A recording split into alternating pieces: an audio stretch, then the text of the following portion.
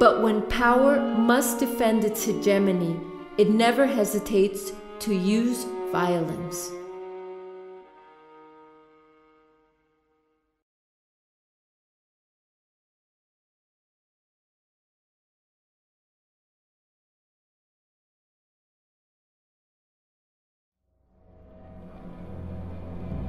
Nonetheless, there are individuals who escape mental control, but they are under surveillance. Every uprising or act of resistance is considered deviant behavior or an act of terrorism. Freedom is reserved for those who defend the commercial interests. Henceforth, the real opposition to the dominant system is totally clandestine. For its retractors, repression is the consequence.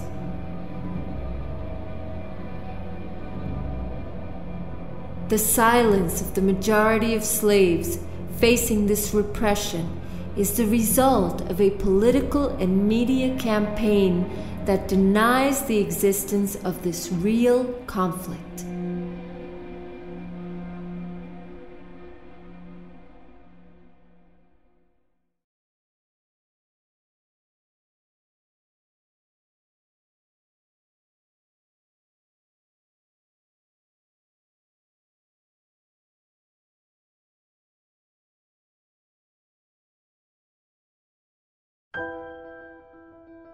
As with all oppressed human beings throughout history, the modern slave needs mysticism and God to anesthetize the evil that torments him and the suffering that overwhelms him.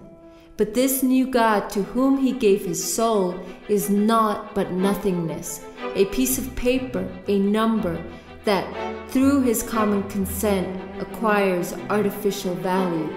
It is in the name of this God that people work, study, fight, and sell themselves. It is for this God that man forsakes his values and is prepared to do whatever. He believes that the more money he possesses, the more free he will be from all constraints, as though ownership and freedom went hand in hand.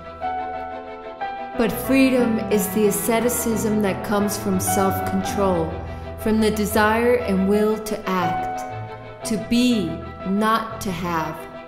One must resolve to never serve or obey under any condition. To be free, it is necessary to break with habits that no one, it seems, dare challenge. Today's slave is convinced that there is no alternative to the existing world order. He has resigned himself to this life because he believes there is no other. Herein lies the force of the present domination. Maintain the illusion that this system, which has colonized the entire world, is the end of history. It has convinced the subjugated class that this ideology is mankind's true state of nature and as such his logical condition. To dream a different world has become a crime condemned in unison by the media and all the entities of power. When in reality, the criminal is he who contributes, consciously or not, to the dementia of the dominant social structure. There is no greater madness than that of the present system.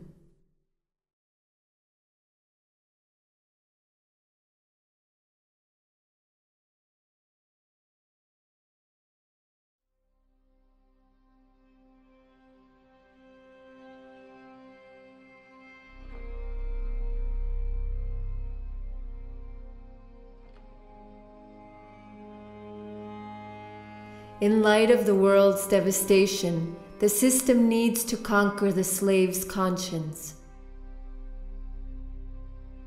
At an early age, repression takes the form of dissuasion and is used to educate slaves. They must forget their servile condition, their prisons, and their miserable lives. The sight of hypnotized masses connected to the screens that accompany them in their daily lives is proof enough.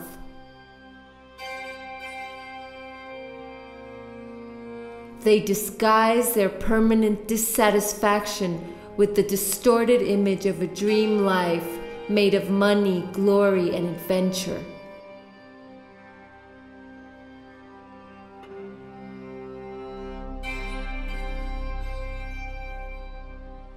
But their dreams are as deplorable as their miserable life.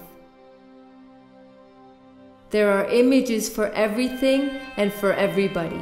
Those images constitute the ideological message of modern society and serve as means of unification and propaganda. As mankind is stripped from his world and his life, these images multiply.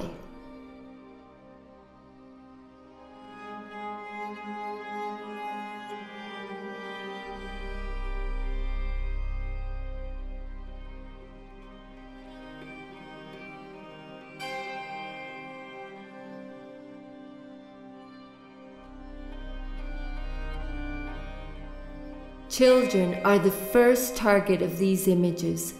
They must be made stupid, bereft of any reflective and critical thinking.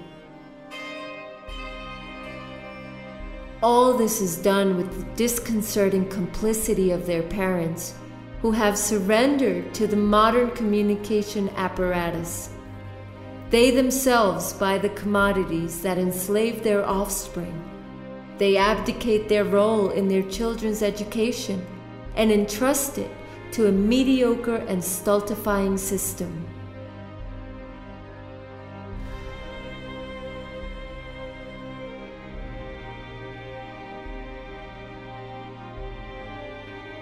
There are images for all ages and for all social classes. Modern slaves mistake those images for culture and at times for art. The market relies on the basest impulses to sell any commodity.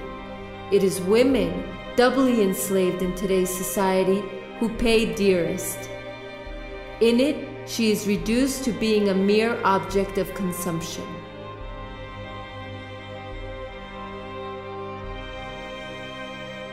The image of uprising has also been divested of its subversive potential. The image is today the simplest and most effective form of communication.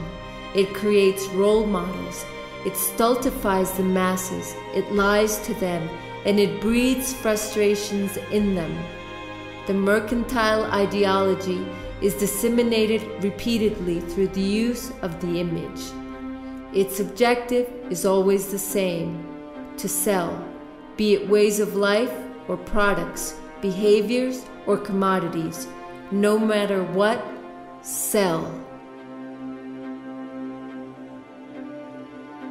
These unfortunate slaves entertain themselves, but the entertainment serves only to distract them from the ills that plague them.